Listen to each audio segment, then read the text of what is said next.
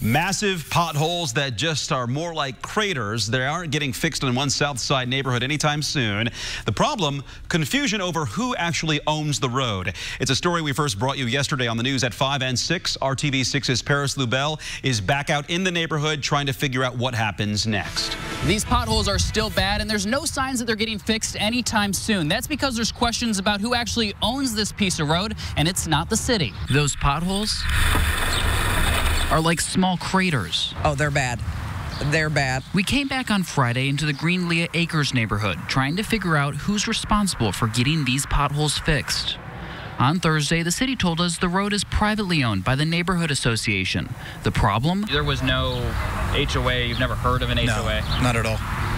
That topic was never even brought up.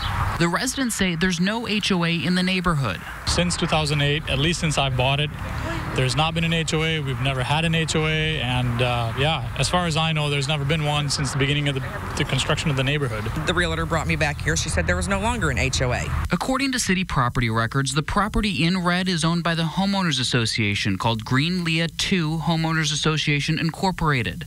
But state records show that HOA hasn't existed since 2008. Not really getting any sort of answers, just kind of maybe you should just fix it yourself is kind of the basic response I'm getting at this point. The city won't fix the potholes. They aren't allowed to use road dollars on private property. The city says this is a rare issue, but they say they legally can't do anything about it. So what's left for the residents in the neighborhood to do? We went to the Tanner Law Group. They specialize in HOA-related issues. Just because it's administratively dissolved does not mean the association ceases to exist. Those documents, the covenants still run with the property. David says the covenant still exists and still stands, even though the old association doesn't exist.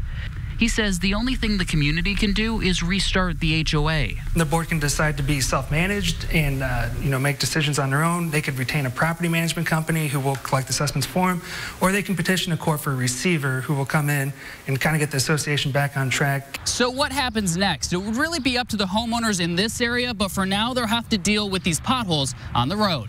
On the south side, Paris Lubell, RTV6.